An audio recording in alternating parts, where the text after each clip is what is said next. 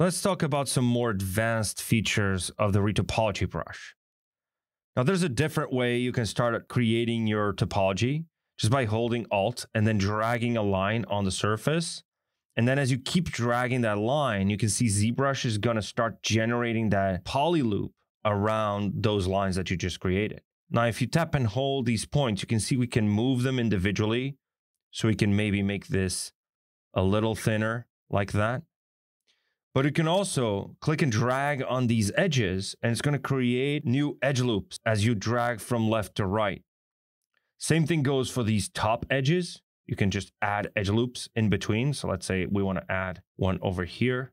And now you can see it's still snapping to the surface because this is still a temporary topology because it's colored blue and the dots are colored green. That means that we have to tap on the surface in order to create that topology, or we just delete it like we did with the points by holding Control and dragging outside.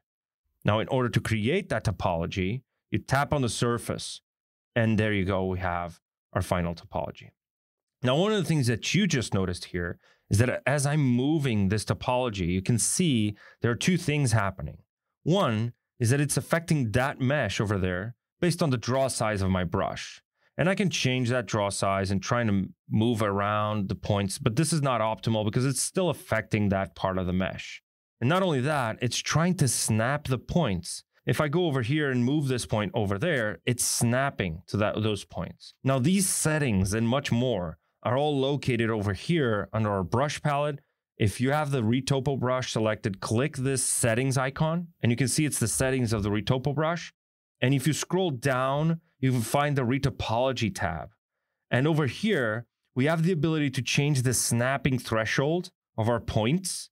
We have the ability to change the move by draw size. So now if I turn this off, for example, and I go over here, even if I have a big draw size, you can see it's just moving every single one of the points one at a time. And the same goes for the edges, right? Just moving one at a time if you want to be more precise. Not only that, but it's also affected by the focal shift, meaning that if I change my focal shift over here to be something like that, it's still moving based off of that fall off. Now, if I grab a big focal shift, you can see it's moving more than one, but they're basically moving at the same rate. Now, another thing that we've added is the ability to smooth the topology and still have that snapped to the surface. Now, if I hold the smooth button or shift key and start smoothing, you can see I'm smoothing out that surface. Maybe it's easier to see if I just add like a few edge loops over here, for example, and let me add some more edge loops over here. Now, if I want to smooth out that middle part and I start smoothing with Smooth Brush, you can see it's spreading those out evenly, but it's still snapping and conforming to the underlying surface. And this, again, works with multiple subtools. We have those eyes over there. You can add some more topology over here. And as I'm smoothing, it's snapping to both subtools. As you can see that the outer edge of this topology is not getting smoothed out. And this is because there's a default setting in the Smooth Brush that doesn't allow you to change the shape of the overall border. Now, in order to ignore that setting, you have to keep the Apple Pencil Pro engaged and then let go of Shift.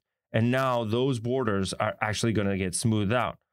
Now, of course, they smooth it out a lot, and maybe this is the effect you want.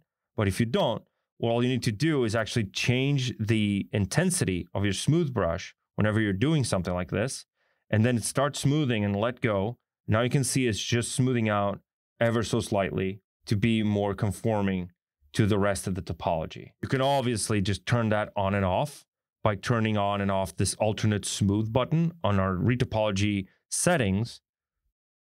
And you can see, for example, when it comes to the snapping, if I go down here and move this edge to snap it over there, move that point to snap it over there, and then move that point and snap it over there. Now, if I want this to not snap at all, I can go over here and change that snap threshold to 0. And now you can see that no matter how much I move it around the other point, it's not snapping at all.